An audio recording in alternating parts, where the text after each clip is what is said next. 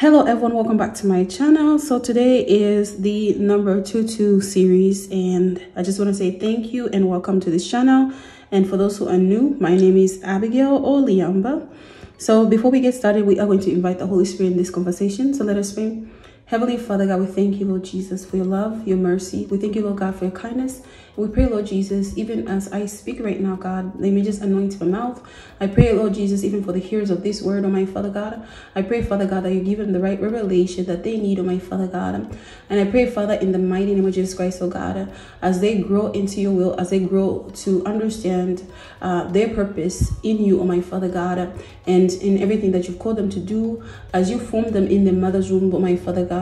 We thank you, Father God, for the blood of Jesus. We thank you, Father God, for everything that you are doing, oh my Father God, that it is not by might, not by power, but by your Spirit, oh God. We thank you, Father God, and we just welcome your presence in this hour in Jesus' name. Holy Spirit, have your way. In Jesus' name I pray, amen. So the number 22 series, we are going to start with Daniel chapter 2 verse 22.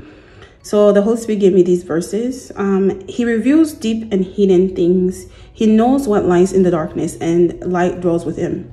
Okay. Somebody asked on this channel what, the 222 means when they wake up at that time. I believe that this part is you seeking God. When you wake up, when God wakes you up at this time, ask him what he wants to tell you. And also God gave me Isaiah 22 verse 22. So Isaiah 22 verse 22 says, I will place on his shoulder the key to the house of David. What he opens, no one can shut, and what he shuts, no one can open. The Holy Spirit, he told me that I should not fear what the enemy is up to, but understand that God's plan, whatever he opens, I don't have to be afraid, for it closing up. What God has given me is mine, and I don't have to fear for anything.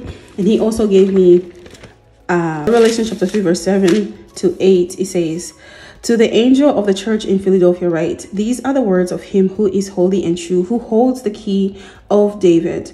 What he opens, no one can shut. What he shuts, no one can open. I know your deeds. See, I have placed before you an open door that no one can shut. I know that you have little strength, yet you have kept my word and have not denied my name. Okay. When the Holy Spirit was reminding me that, I know that you are trusting my word and you have not denied the words that I've spoken to you and you are holding on to. So he was reminding me that no one can shut anything that he has opened in my life. So therefore, I should not be afraid of anybody snatching anything because of, the things that I've been through, and because of, the demonic forces, the witchcraft, everything that the Holy Spirit was revealing to me that were hidden in my family. So God was telling me that, the enemy is not allowed to do anything, and that God is in control, that I have the keys to the house of David because of Jesus Christ.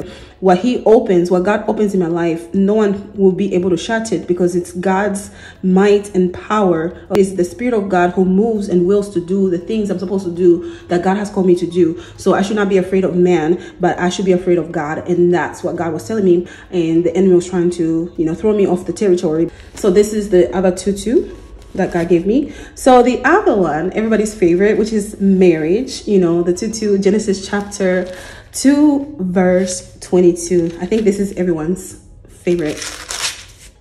Okay. So Genesis chapter 2 verse 22 says, then the Lord made a woman from the rib he had taken out of the man, and he brought her to the man.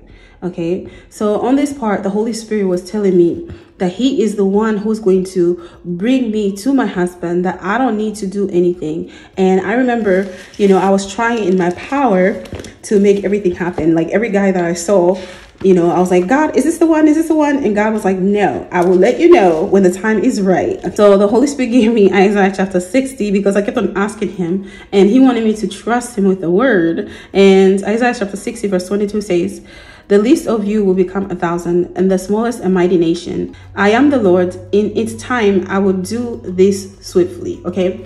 I, the Lord, make everything happen in the right time. Those are the words that I heard from the Holy Spirit. He spoke, I, the Lord, will make it happen when the time is right. Okay. And I was like, okay, God, I got it. Because God wants to change the system of the world to waiting on God. God is the one who arranges our marriages, and especially for kingdom marriages.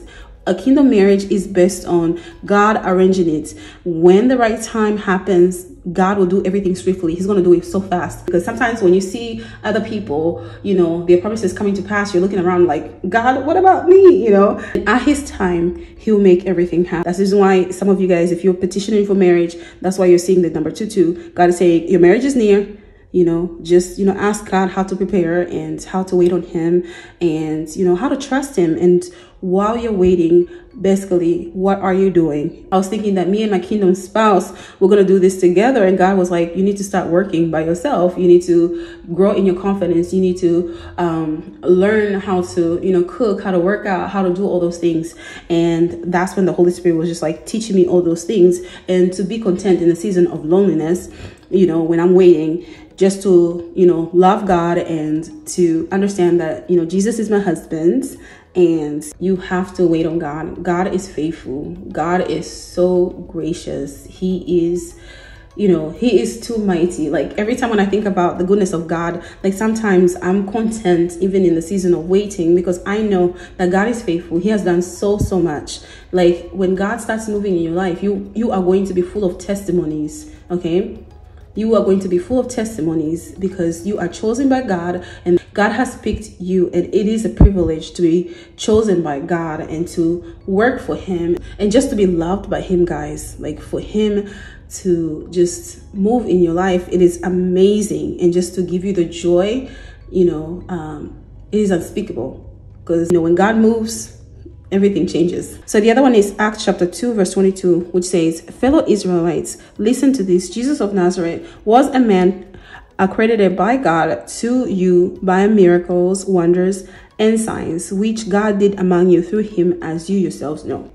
So God wants to do miracles in your life through Jesus Christ in your life. And God is trying to confine the wise, okay? He uses the lowly things of this world to confine the wise. And that's basically what God is trying to do. The things that people have pushed back, the things that people have looked down on, God is saying, I can use that.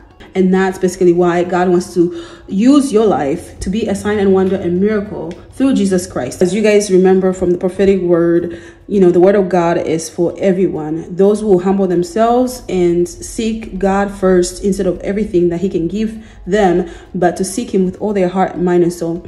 The word of God reminds us also that to love God is to obey his commandments. So we have to obey his commandments, and that's how we show that we love God. Whatever God hates, you hate. Whatever he loves, you love. And that's basically what God, you know, wants to do in our lives. He wants to make us a bride that is pure and pleasing, so that when he comes, we don't feel ashamed, okay? Because we know that we lived a life, you know, according to the will of God. It's not a perfect life, because we're all saved by grace, but according to the will of God, to please God, and that's what we aim for. So guys, I am so sorry that I'm not releasing these quickly. So the verses to read are Daniel chapter 2 verse 22, Isaiah chapter 22 verse 22, Genesis chapter 2 verse 22, Acts chapter 2 verse 22, and then Revelation chapter 3 verse 7 through 8. So I hope you guys are blessed, and I will see you guys next time when God speaks. Bye.